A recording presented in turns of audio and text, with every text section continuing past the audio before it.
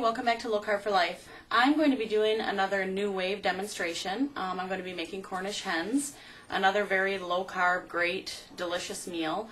I've had numerous emails and comments on the new wave, so I would like to show you how to do a Cornish hen frozen and how quick and easy and tasty it is. I have already taken the packaging off my Cornish hens and I've rinsed them. And I'm going to set them in here, and this calls for having the rack upside down so it's the lower level. I'm going to set them on here. Now in my instructions that I got with the Cornish hen thing, I know you probably won't be able to see it, but it actually has a Cornish hen thing on here, and it says that from frozen it's going to take 50 minutes. So, but we'll keep an eye on that. I'm also going to season them with Montreal steak seasoning. It's a Grill Mates.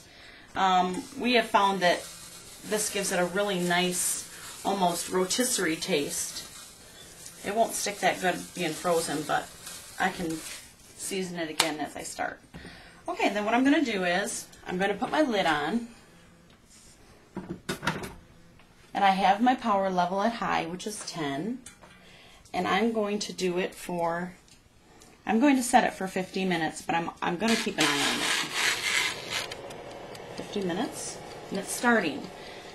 So I'm going to come back and maybe halfway through and show you how it's doing, put some more seasoning on it, let you know the time and what it looks like, and I'll be right back.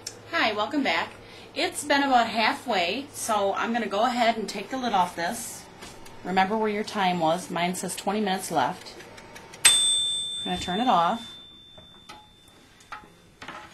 I smell wonderful. Okay, now you don't have to do this, but I'm going to.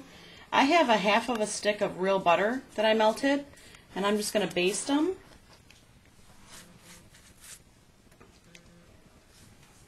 You don't have to do this, but I think it would make them taste really good. And they look really, really good. They're coming along. I'm also going to flip them and get the underneath. Okay, I'm going to be right back and get my little turner. Okay, just flip them around.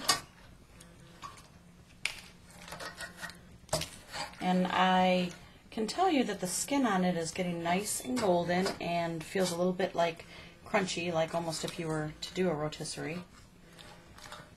And I'm going to baste this side.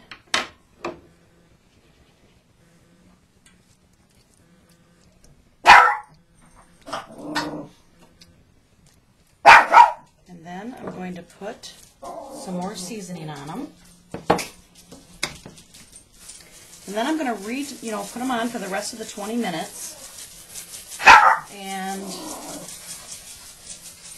I will come back and show you the end result. Hi, we're back, and I did add about 10 more minutes on, but I temped them and they're done. I normally would use this little rack thing here to set the top of the new wave on, but because I'm showing you in a video, I don't know if you can see real well, but it's all nice and brown. Looks really, really good. I did temp them to be on the safe side, to make sure our meat is all temped and good. And we're going to have a side of asparagus. I did want to show you how nice, and this just pulls right from the bone.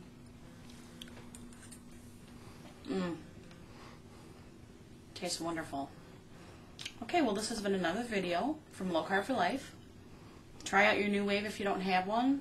Go buy one. They're excellent. They make everything taste juicy and good. And it's usually pretty much a short time of waiting to have a great tasting chicken, steak, anything. Well, thanks for watching.